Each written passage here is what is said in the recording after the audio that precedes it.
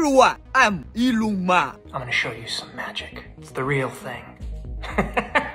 These two videos are deepfakes. The power of deepfakes is an area of great concern. Fun deepfakes, a Chinese Elon Musk doppelganger and a Tom Cruise parody account.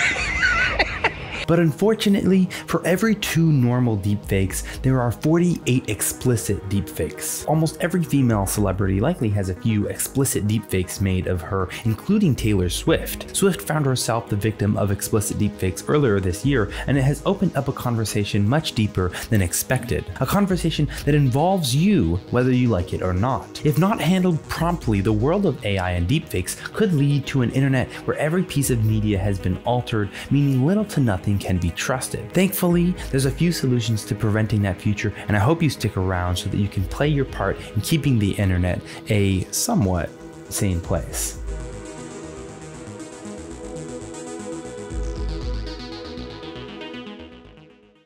Let's talk about what exactly happened with Taylor Swift. A fake AI-generated image of her started circulating on Twitter and quickly went viral. Now, I can't say certain words on YouTube without being shadow banned by the algorithm, so let's just say that the image was pornographic. With the internet being the internet, this image quickly went viral, racking up more than 45 million views before being removed. Obviously, Swift was upset about this. Who wouldn't be? So what did she do? What is there to do when something like this happens to you? Well, surprisingly little. Let me show you this map. These are the states that have laws addressing deepfake porn. There's only 10. Plus, there are no federal laws regarding the matter. It was reported that Swift considered suing, but the laws simply aren't there yet. For most of the country, it's not even illegal to create this media, so if you were able to somehow track down the person creating this harmful media, most likely you wouldn't be able to do much. Now, if you're Taylor Swift, your army of Swifties, an army of many millions, will come to your defense and report every instance of fake pornographic material, getting it removed from most platforms. Unfortunately, this is happening to thousands of people, and most are left with little to no options. Take this streamer, for example. QT Cinderella is a Twitch streamer, YouTuber, and podcaster. She's risen to the top of her domain, becoming one of the most prominent names in the space. But that success has also come with a constant battle against deepfake porn of herself. I want to go live because this is what pain looks like. This is what it looks like, okay? Stuck in a depressing cycle, each time she discusses the topic, begging her viewers to stop watching this media, more of it is produced, more of it is consumed. If you are able to look at women who are not selling themselves or benefiting off of being seen sexually, they're not benefiting, they're not selling it, they're not platforming it themselves. If you are able to look at that, you are the problem. You see women as an object. We can see after this particular stream where she is seen distraught by the harm that this has caused her and those around her, the searches for her deepfake videos skyrocketed. In fact, shortly after that video, another streamer was caught watching explicit deepfake videos of his fellow streamers. I've never done anything like that. I've never done anything like that on a stream. You might think that his viewers were on his side. Not at all. Most of the comments followed something along the lines of, "Where's the link? I need it for research purposes." Or, "No one cares, send the link." This is the state of this issue. Any attempt by these women to suppress the harmful media amplifies it, a classic example of the Streisand effect. The most insane part of this whole thing, this technology has so much more room to advance. Take this side by side. The image on the left is the cutting-edge AI technology from just 2 years ago. For the prompt, a stylish woman walks down a Tokyo street filled with warm, glowing neon and animated city signage. Now take the same prompt and ask 2024 AI to replicate it, and you get this. This technology is getting better, faster, more accurate, and easier to use. It makes you wonder where else this technology is being used for harm. Well, it turns out basically everywhere. But first, did you know that 98% of my viewers are not subscribed? You should consider subscribing. Alright, that's all. Some sources claim that already 20 to 30% of the written text on the internet is AI generated. Misinformation expert Nina Schick claims that the large majority of all online content will be artificially generated within the next year, meaning fake content will be published from all over the world, creating more cases of defamation than ever before. Ironically, we already have an example of this scenario again with Taylor Swift. Just a week after the fake lewd photos of Swift went viral, another deepfake of her went viral, but this time holding a sign that says, "Trump won, Democrats cheated." It gained over 10.3 million views before being removed by Twitter. X. Unfortunately, 10 million views is nothing compared to the influence of AI media in the near future. We aren't ready for the new age of the internet, where almost all photos and videos are either generated or altered by AI. Some believe it's only the start to the dead internet theory, a theory that believes that the internet will soon be taken over by bots and AI-generated content, leaving organic human activity only to exist in the small corners of cyberspace. Which really shows how much of a bigger conversation this is. How do we control the massive oncoming wave of disinformation, fake stories, images, and videos? If the laws for creating harmful media aren't established yet and are barely in discussion, what's the solution? As I mentioned before, I hope you stick with me through here, because in knowing this, you can play your part in keeping the internet alive. Now you may be asking yourself, why can't we just remove this content? It's the main method we've used so far. YouTube and Facebook remove upwards of 12 million posts every year. Why don't we just scale up?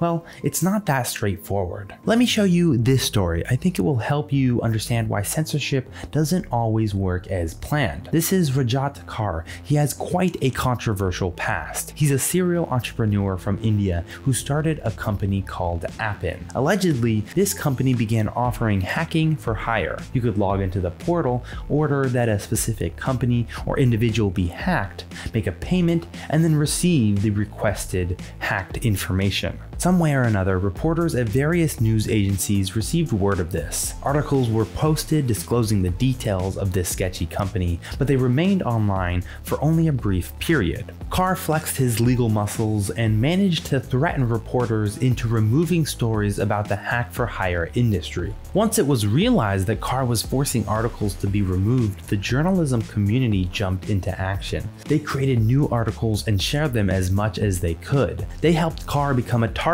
of the free speech community, and his name became most associated with this hack-for-hire industry. You see, by censoring the press, a community formed in spite of his actions, and in turn, the story became much bigger than it likely would have been without the censorship in the first place. The same thing happens in our politics. A claim or theory gets posted, the story is removed, and the community behind the post only rallies stronger. Rightfully so. Freedom of speech is a huge part of our civil rights. Is it justified to limit that right just because the truth behind the statements is murky? I guess the answer to that question depends on your beliefs. But I'd like to think that there is an answer to disinformation that isn't contingent on individual beliefs. A couple, in fact, and they have to do with Finland and washer machines. Let me explain. Let's start with the washer machines. In 1907, there was only one brand of washer machine, Automatic Electric Washer Company. It sold so well that by the 1920s, there were over 1,300 companies producing washers. In order to protect the buyer, a consumer union started,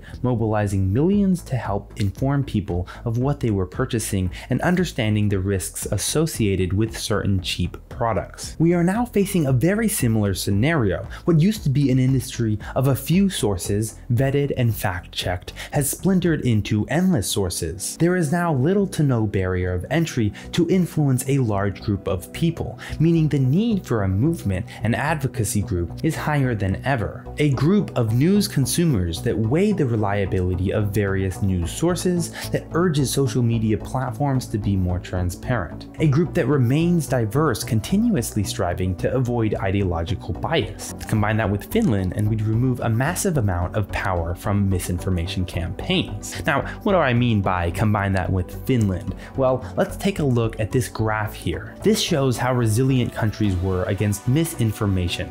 Finland scored number 1 out of 35 countries, but that's no coincidence. Finland has launched a nationwide fake news initiative aimed at teaching students, journalists, residents, and politicians how to counter false information designed to create division. The lessons include how to identify bots, how to determine whether or not a video is a deepfake, and how to recognize and understand the psychological manipulation that is employed in every example of misinformation. If implemented in more countries, we'd take a massive step forward in our goal to reduce the impact that misinformation has on our society, especially Eventually, since AI technology will advance, it will become harder and harder to tell what's real and what's not, but the psychological tactics beneath the media will remain the same. Teaching people those tactics will peel back the mystery of this harmful media and allow us to take back the ability to think for ourselves. Thank you so much for watching. If you enjoyed that, you should watch another video. You're here, you're on the channel. It's right here. Just click it.